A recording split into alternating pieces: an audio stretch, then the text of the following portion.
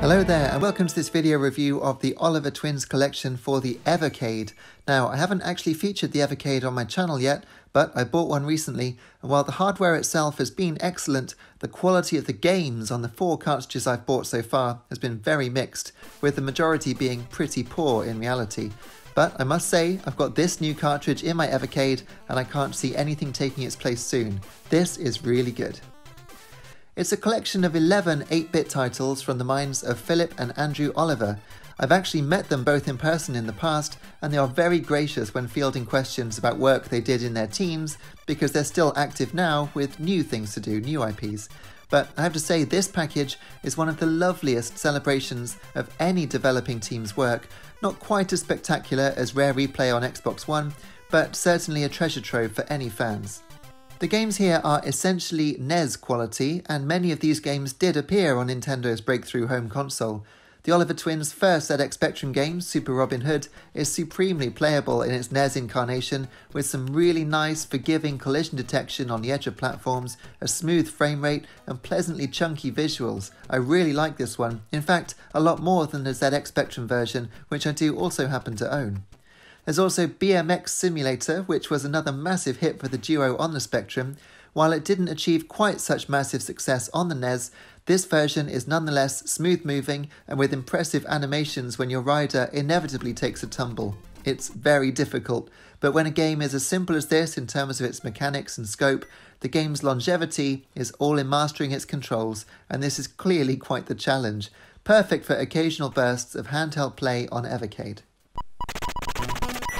We'll come to Dizzy momentarily, but it's also worth mentioning Firehawk, which is unlike most of the duo's usual output. In this Desert Strike-esque shooter, you pilot a helicopter from above, shooting at tanks and silos with missiles or chain gun fire.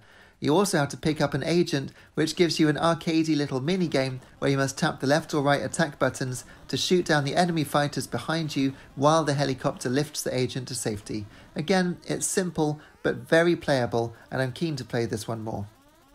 But this cartridge is most notable for its unreleased content. A few years ago, a lot of unpublished code was found by Philip Oliver in his loft, and Dreamworld Pogi was among the games in there. This game stars Pogi the Fluffle, who I remember could be seen running around the Yoke Folks treehouse village in the Mega Drive version of Fantastic Dizzy. You had to catch him in a small cage in that game, but here he is running free in a very pleasant 2D platformer with vivid, colourful visuals full of collectible stars and power-ups. This game also appeared on the ZX Spectrum Next as a pack-in game, but it's great to have it here with Evercade's chunky D-pad and face buttons to control it properly. Also in this loft of treasures was the previously unreleased Dizzy game, which was intended to be a conversion of Magic Land Dizzy for the home consoles of the time. It was completed by the Dizzy fan community a couple of years ago, and now it sits very nicely in this collection alongside Panic Dizzy, which isn't actually the game of the same name from Spectrum, but rather 5 Dizzy-themed puzzle games. And so we come to Dizzy, the egg himself, who is synonymous with the twins some 33 years or so since the first Dizzy game. He's a massive part of many gamers' childhoods, including mine.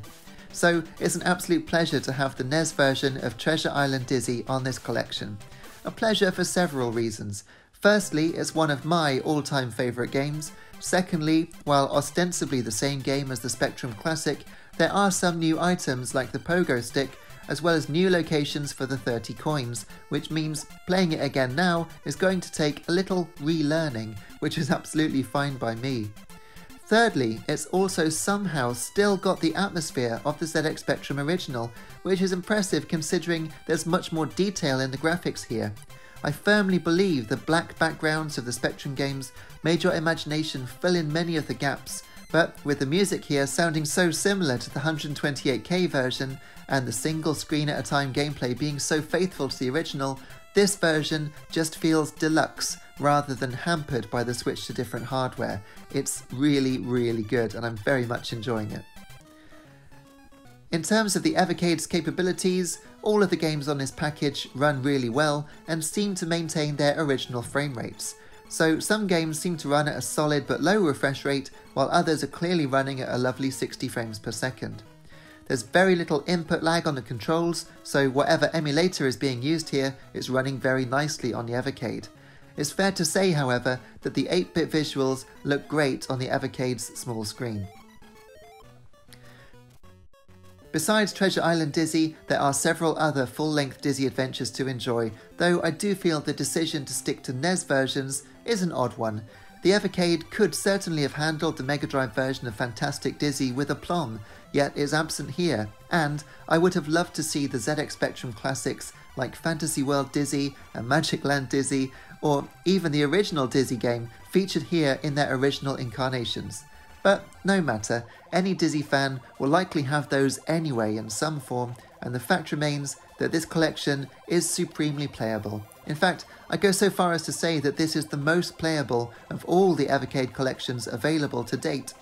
Whether you want an arcadey fix of shooting action, some long-tailed adventuring, or some action puzzling that's perfect for handheld play, there's something here for any occasion. It also all benefits massively from the save state functionality of Evercade. I can't imagine the horror of blowing yourself up by placing the detonator before the dynamite in Treasure Island Dizzy if you didn't have a save file on the go. But in this climate, such a harsh game is still enjoyable now, thanks to the modern quality of life enhancements. And frankly, I don't think I'll be taking this cartridge out of my Evercade very much until someone like Sega decides to get involved. There's also the other noteworthy element of any Evercade release, and that's the instruction manual.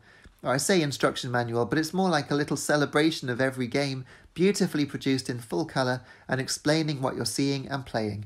It really is a joy to read through it, and it does bring back nostalgic memories of reading the inserts from ZX Spectrum games in the car on the way home before actually playing the latest Dizzy game. I really like Evercade's little booklets, and this one is lovely. So, it's clearly an excellent package. I must say, I don't believe in egg puns, so you're not going to get one out of me here, but there's one more awesome thing that I need to touch on. All the profits from this collection are going to the National Video Game Museum in Sheffield. It's just further proof that the Oliver twins are just lovely people, and although I'm not in the business of reviewing people, I think these two would get my wholehearted recommendation. But seriously, if I could only keep one Evercade cartridge, much as I love playing Mappy and Dig Dug 2 on the two Namco collections, this is the one I would choose. I really like it. So I give the Oliver Twins collection for Evercade a very well-deserved 4 stars. Lovely stuff. Well, that's all for this video. Please do check out my other gaming videos, as there's loads on here for retro gaming fans, as well as modern releases too, as the next generation launches.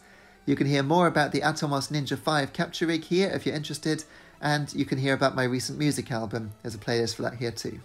Thanks so much for watching, and I'll see you soon. Take it easy. Cheers.